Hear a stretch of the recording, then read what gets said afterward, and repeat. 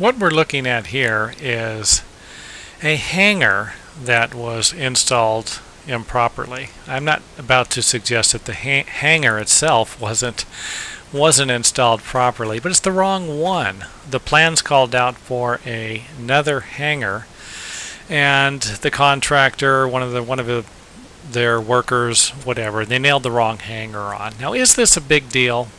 You know what? Maybe it isn't if nothing ever happens. But what if something did happen?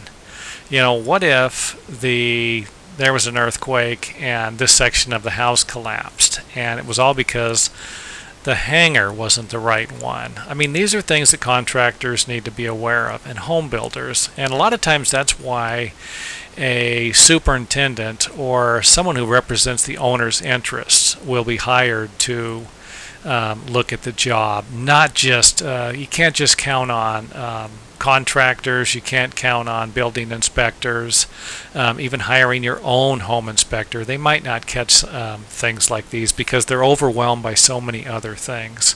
So I just wanted to point this out here. Stuff like this happens. Mistakes, whether they're made on purpose because the contractor, doesn't have an extra hanger, something like that. I don't know, but we can't let stuff like this happen.